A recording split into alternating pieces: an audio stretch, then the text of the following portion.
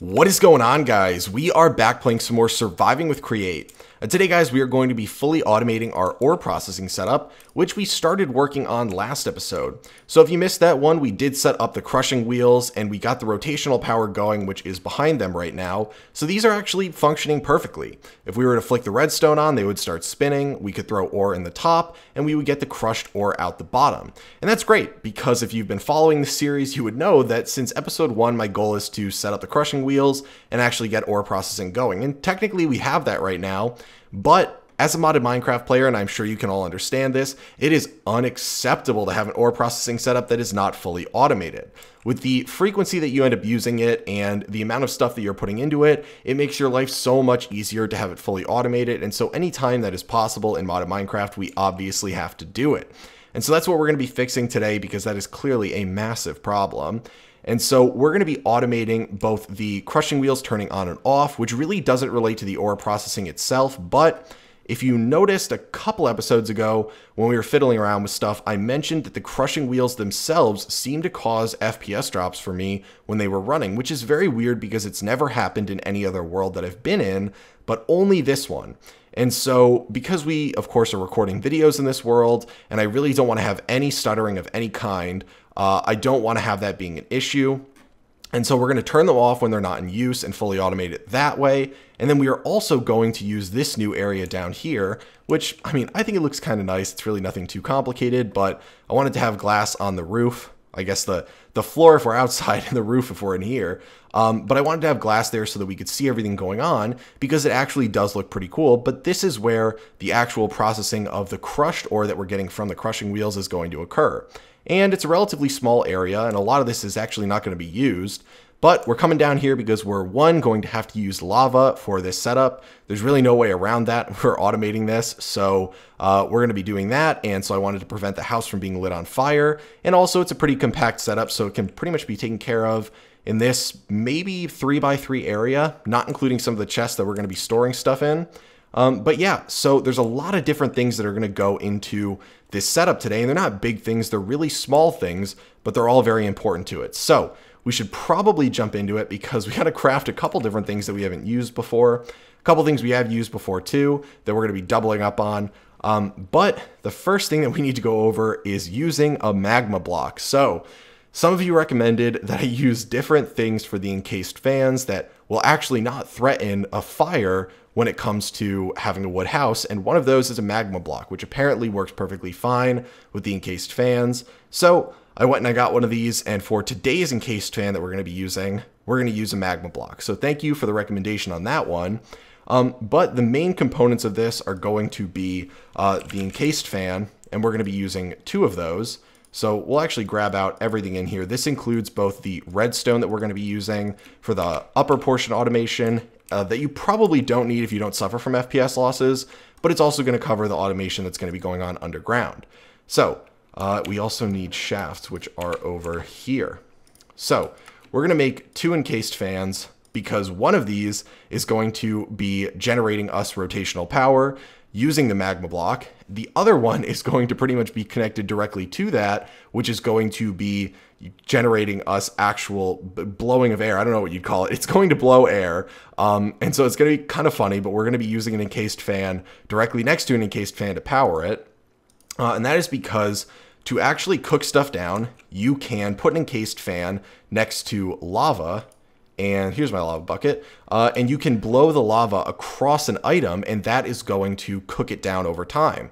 And you can also do that by washing things with water. It's the same premise. So we're going to be doing that. And then on top of that, we are also going to have a couple different things here too. We'll go to the create page. So we are going to need the transposer. So we're going to be making a funnel and an extractor, and then we're also going to need a funnel on its own, and this is going to go into the collecting and sorting of the items that we're getting out of this, because the main premise is that we don't want anything that hasn't been cooked down yet to go into our chest, and this is how we're going to keep it so compact.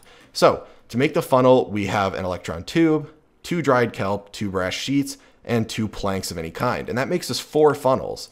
So that's great because we need 1 regular one and then 1 for making the transposer.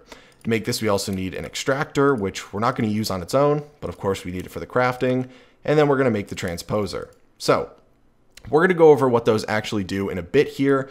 We're going to be hooking them up to some chests, and that's actually pretty much all we need to craft other than having a filter. So we're going to be making this because we need to filter out, like I said, all the different ingots that we want to go into our chest. And so we're going to come over here, I should say over here, and I actually have them all sorted out. So we've got iron ore for testing, and then we've got a copper ingot, a gold ingot, an iron ingot, and a zinc bar. But then we also need stone too, because the byproduct of pretty much all of these is going to be cobblestone, which it will get cooked down, which is great because we use stone with building this house a ton, but we also need to remember that that needs to be filtered and sorted too. So we're going to grab all of these out just to make it easier when we actually go to set up the filter. And I believe we pretty much should have everything. I think we need one gearbox, and that should be it. And that's just going to be for turning the rotational force perpendicular to the first encased fan to get the second one in a horizontal manner rather than vertical. So we'll do the redstone later, I think. The first thing we're going to do is start setting up, and I actually, you know what, now that I think about it, we are going to need one other thing. Okay guys, so I grabbed everything else we needed. It actually wasn't anything super relevant to the automation itself, but it was stuff that we need to make it look nice when we're down here. So I grabbed that off camera just so you wouldn't have to watch me do some crafting on camera of miscellaneous things, but now we should be good to go. So the main premise of all of this is that the ore is going to go in from a hopper above the crushing wheels up there, and it is going to drop as crushed ore and cobblestone directly down this chute right here. So it's going to land right here. And what we need to have then is the encased fans blowing the lava across it. So we want the lava to be most likely right here. And that's because we can't have it right here because we need to hold the lava in place. And one of the things I got was some smooth stone slabs. And so we're going to hold the lava in place by putting one down right like this. And we can actually, if we want to open this up more to do some work, come over here. But something to know is that by putting down a slab right here, this actually does not block the airflow, as you might call it, from being blown across the items that are right here, which seems kind of weird just because if you put down an actual block, it will stop it. So this is important just because it's how you're going to hold the lava in place so it doesn't spill out into your room. So the lava is going to go right here, which means the encased fan is going to go right here. And look at that, we found some iron ore. Well, we'll collect that. Hopefully it's not too much area to fill in down here. I think I have cobblestone on me. But then we're going to be setting up the magma block encased fan setup. So we will grab out the first encased fan. We might need our wrench here, but we're going to put the encased fan right here, and it's going to be blowing the lava this way. So we want it just like that. Then we need to get behind this, and the second encased fan is going to be going technically right here. But we need it to be facing down, so we're going to hop down here, and just to make this a little bit easier, we'll get some cobble out to work with. So we'll put it like that. And we should have the rotation coming out the top. Awesome. And then we can put the magma block down here, directly below it, which is great. And then it's occurring to me now that another thing I forgot is a lever, because I always forget that you need levers to be able to turn on the encased fans. And we should have a couple extra. Well, I guess we have one extra right over here. So we can slap that down just to make sure everything is good to go. So we can put that over here. And you can see we got our rotational power coming up there. And then we'll throw down a gearbox right like that, which will start this encased fan. It looks like it's actually sucking air in, which is not what we want. Okay guys, so I took care of the issue.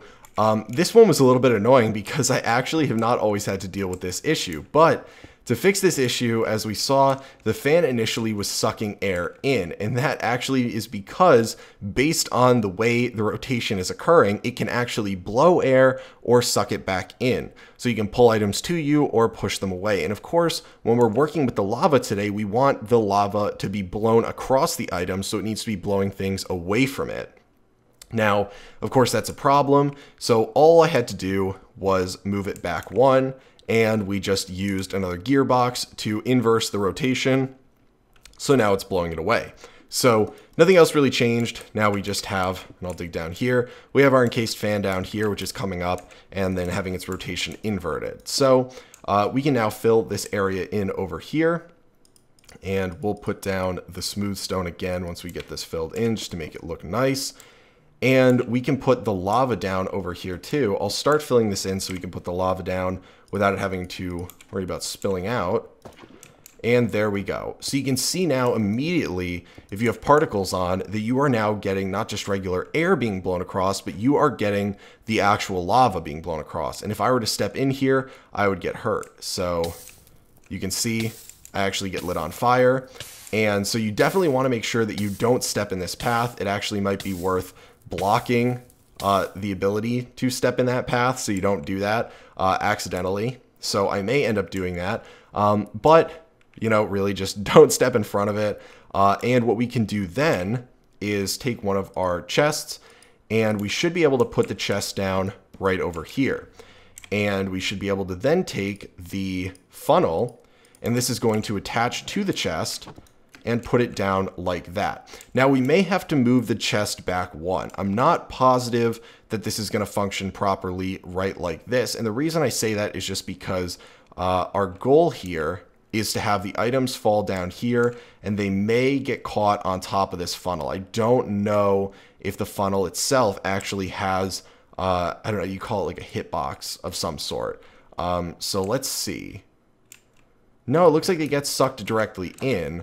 And that's what the funnel does. When items get pushed into it, it pulls them in and puts them in a chest with the ability to put a filter on it. So I think this should be fine. We'll be able to test it later, and if we need to, we can just move it back one. But the idea here is that we're going to put a filter on that is going to allow us to prevent anything that's not the ore from being brought in here that's cooked down. So if we open up the filter by right-clicking with it in our hand, you can set a couple different settings on this. You can blacklist or whitelist. You can ignore data, respect the data, and then you can say that you're good to go. And so for this, we're going to put the copper ingot, the gold ingot, the iron ingot, the zinc bar, and the smooth stone, or the regular stone, it's not smooth stone, the regular stone in there, and we are going to say it's good to go. Then we're going to click it on the filter, and there we go. So now if we were to throw something down in front of this, like say the cobblestone, it's going to sit there. You can actually see you get a particle effect while it's cooking down. And the minute it finishes, it should get sucked in here, which is exactly what we want. So the goal is that the crushed ore will drop down. It will get pushed right up against this funnel, but it won't be able to go through until the exact time that the lava finishes smelting it down into the ingot, and then it'll go in. And that's good because from what I have seen, items that do not need to get cooked down that sit in this lava will eventually be destroyed. So you do not want stuff to be sitting in there for an extended period of time. Now, a lot of people will use a belt system that carries things in front of lava, but that requires it to be in front of the lava for a significant period of time, which means the belt system is either going extremely slowly, or you're going to have 5 or 6 different blocks of lava all being blown across it as it goes across the belt. And so that's really not what I wanted to do. This makes it extremely compact. And so all the items are going to end up in here. The one thing I wanted to do to keep it nice and tidy is I wanted to pull the cobblestone, or the stone after it's cooked down, out. And so we're going to set up another chest right here, and we are going to put this transposer between the two. And so this is what it looks like. And we have the ability to add another filter on here. And what we're actually going to do is we're not going to use a filter. We're just going to click the stone itself in there. So right now, only stone should go in there. So if we were to throw an iron ingot in there, or any of these, nothing will happen. Nothing goes in there. But if we were to throw this stone in there, it will get pulled out and put in here, which is great because we're going to get a lot of stone, and I'd like to keep them separated. It doesn't really matter in the grand scheme of things. But in my personal preference, I'd like to keep them sorted, and maybe eventually we'll sort out everything into its own individual areas, since there's really only 4 things that can go in here. So if we come upstairs, now what we need to do is get the wheels themselves automated. So we're going to take a hopper, and we are going to put it right on top of these. So you can actually just click it down right there. It looks a little bit weird, but this will actually work.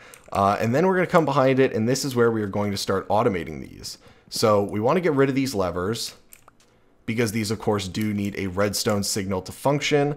And the way we're going to make this work is by using some redstone repeaters and redstone comparators. And so we are going to run a system right from back there. We're going to put our comparator down first, so it'll know if anything is in there. Then we're going to put a repeater down, because it's going to have, at times, a very, very weak signal at the very end of it. And we'll just set that to 3. And then we're pretty much just going to run regular redstone down and then put repeaters into these.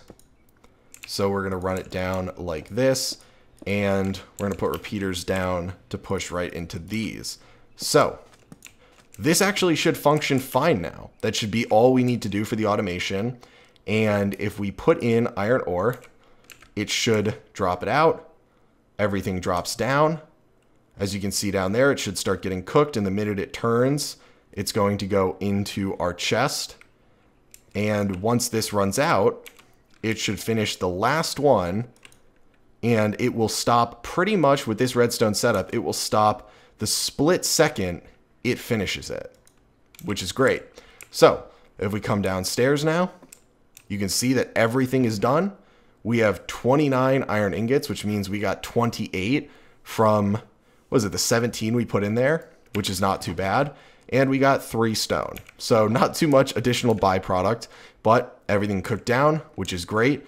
And if we wanted to now, we could put something like glass down or something to prevent us from being stupid and walking in front of that. But I think it's fine for the time being. I actually really like the way this looks.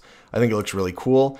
And from what I have seen, this is pretty much the most compact way to do it, considering you pretty much only want the stuff to sit on one block while it's being cooked down from where it drops. So I would say to go along with this setup, but the belt setups definitely are really cool to watch. I think those tend to be a little bit more visually appealing if you're going for a full factory feel, but I'm pretty happy with how this turned out. It prevents us from getting any of the lag with the redstone automation, which works perfectly, and it keeps it pretty compact down there, and we have some pretty cool looking stuff. So I think that's going to be it for today, guys. I hope you guys have been enjoying the summer weather outside. If you're living somewhere where it's warm out now, I am finally. It's actually been a little bit too warm for me, and staying happy and healthy during all of this and safe.